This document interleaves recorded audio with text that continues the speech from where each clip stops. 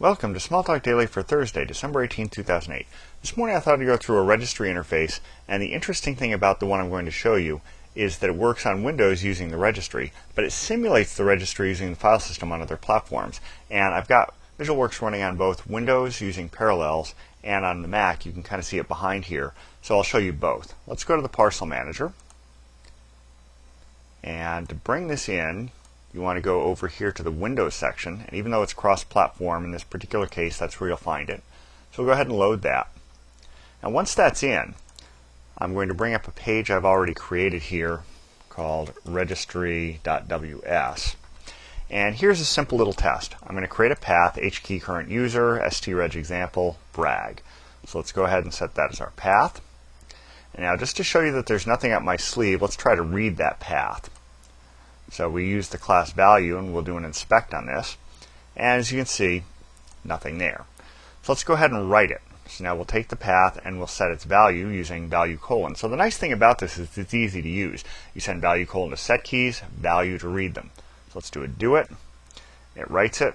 Let's do this and read it. And there it is. Now again, to show you there's nothing up my sleeve, let's go ahead and try the registry editor. So we'll do a run. I'll bring up the registry editor, and if I go here, you'll find there's my key. I find this, and there's what I've set.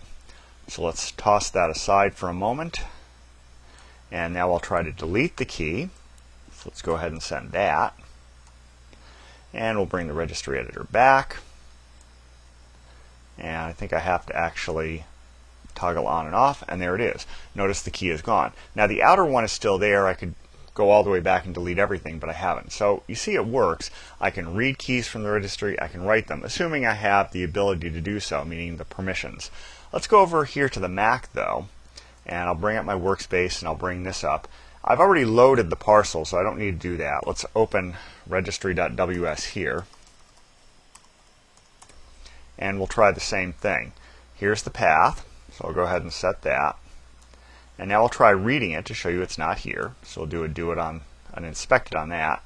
And again, here we had an exception, but it's telling me there's no such file or directory. And notice where it's going to live. It's going to be in a directory called .registry off our top level system. So now let's go ahead and write it. Again, using the same exact interface. We'll do it here. And now let's try to read it. Let's do an inspect.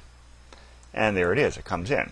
Now, again, to show you there's nothing up my sleeve on this, let's cd to .registry. We'll do an ls. There we see that. cd to hkey. Do an ls. cd to streg. Do an ls. And there's our file. And now, since this is a binary file, I'll send strings to it, _br. And there we see that the key is saved in that file. Now, let's leave that aside. We'll go ahead and delete the key.